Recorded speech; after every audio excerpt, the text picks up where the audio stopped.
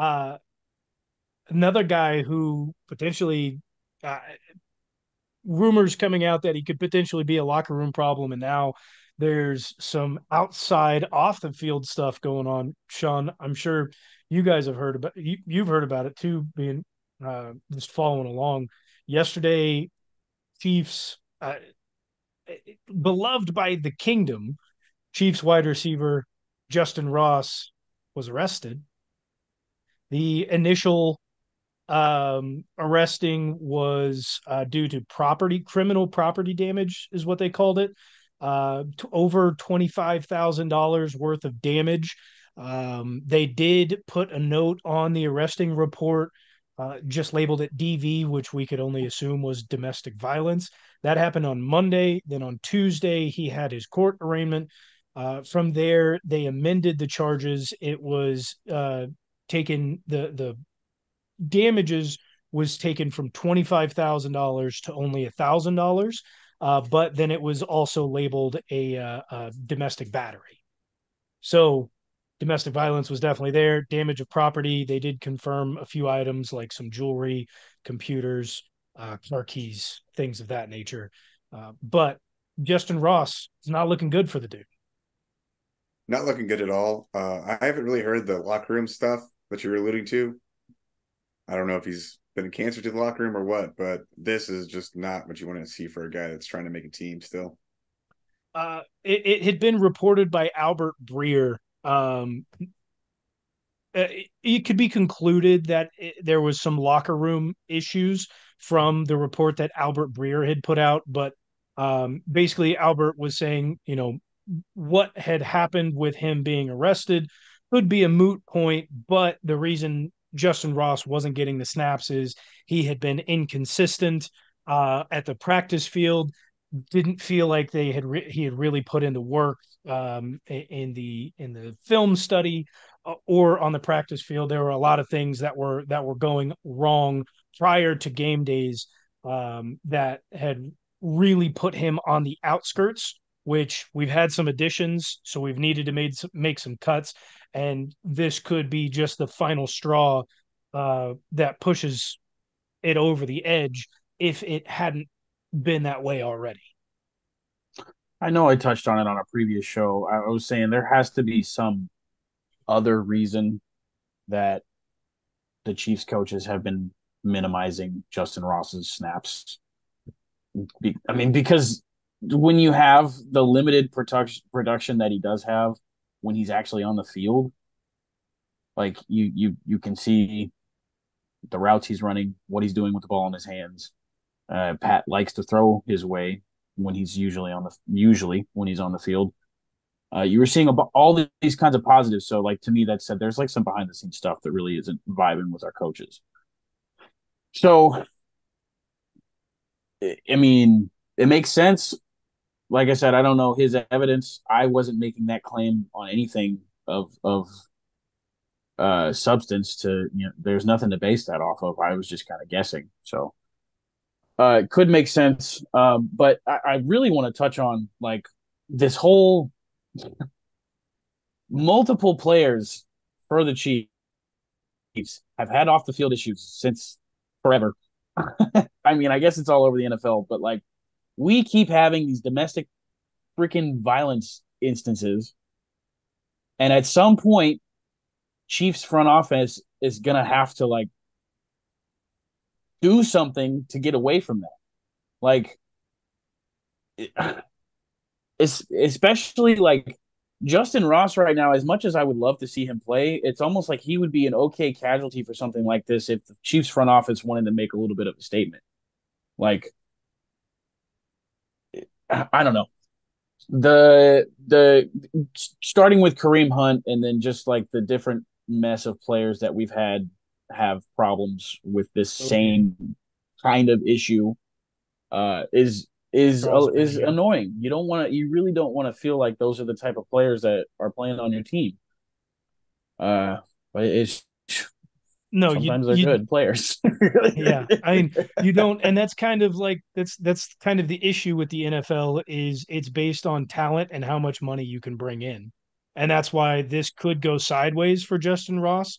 But also, we've got to look at history, especially with who our head coach is, knowing that Andy Reid is the king of third, fourth, fifth, sixth chances as long as you don't lie.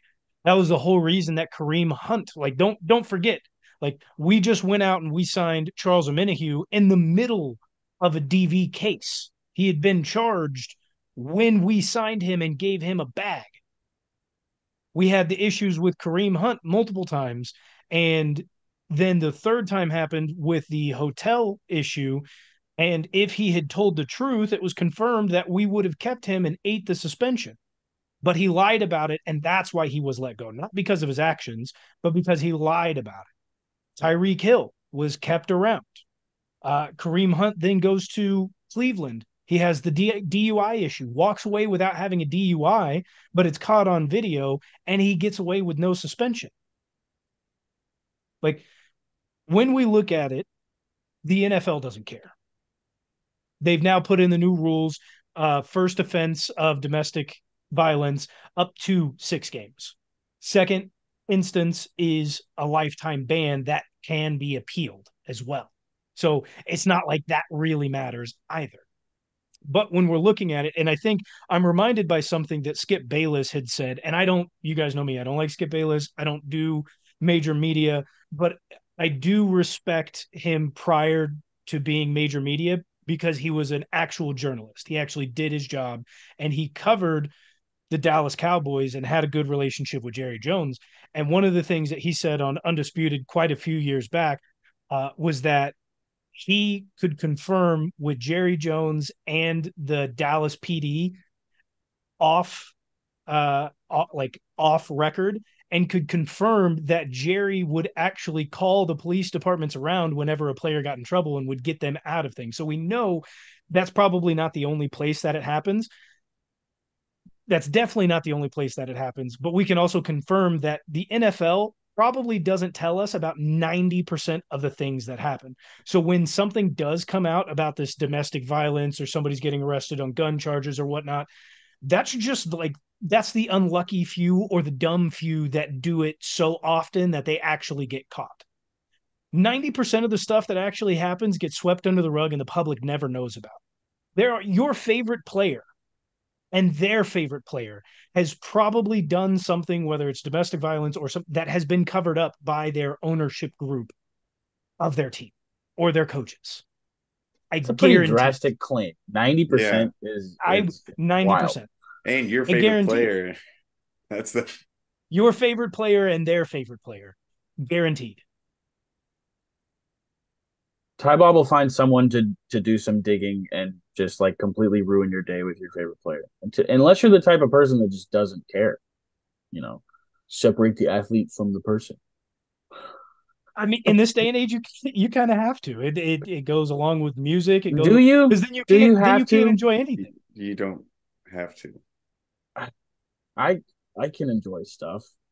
I guarantee you, do a little digging into any of your favorite artists, any of your favorite TV or movie people, radio hosts, whatever. Outside of us, we've never done anything like that.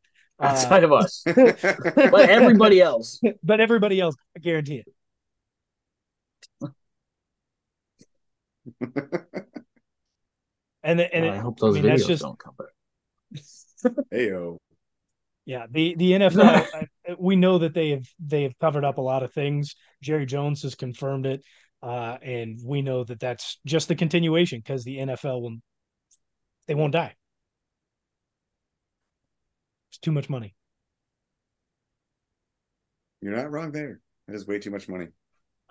And I don't think Justyn Ross is going to get cut. You don't? I don't. If we're strictly saying for this instance of being arrested, now if you want to say like the football stuff, there's a possibility if there's credence to that. Albert Breer, which I don't know, like he has been good, but there have been many times in which he's just blowing smoke. Like if it's just coming down to the DV, I don't think. And again, we don't even know. Like, there's been no information, right? We don't know if what's reported is correct. We don't know if it's not. We're not going to lean on it either side. We're just going to wait until the facts come out. But if it is true, knowing Andy Reid, I don't think he gets cut for being arrested in this situation. Yeah, just it'll come out. It's gotta. It's I hate it. I really do. It's not fun. I don't like. I don't the even if it's false accusation. Like the whole fiasco with Tyreek Hill was a headache while he was here That was not because there fun. was one thing came out and then another thing came out and then it was just like there was so many conflicting pieces of evidence and then I And then great it to was have never on your reported what team the truth was going on on. field production. Yeah, I mean, but I'm almost glad he's in Miami. Me too. I'll take Travis Kelce and Taylor Swift over Tyreek Hill.